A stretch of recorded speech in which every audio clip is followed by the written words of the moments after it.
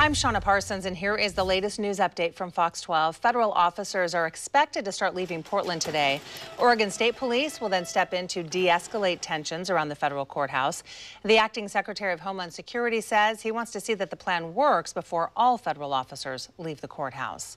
Some new restrictions will impact bars and restaurants in Washington state. Starting today, indoor service is now prohibited at bars.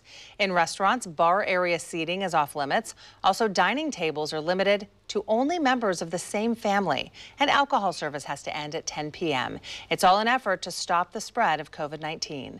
Now here's meteorologist Jeff Forgeron with a look at the forecast. We have another hot day on tap, potentially a bit warmer than yesterday. Temperatures will be in the mid-90s this afternoon around the metro area, but luckily we'll see a bit more cloud cover to end the day Friday and head into Saturday. Temperatures look like they'll drop back into the 80s Friday through Sunday. Monday, a chance of showers returns, and we could be in the upper 70s. Shauna? Thank you, Jeff. For news and weather updates anytime, just download the Fox 12 app on your phone or tablet, or you can log on to our YouTube channel at youtube.com/Fox12.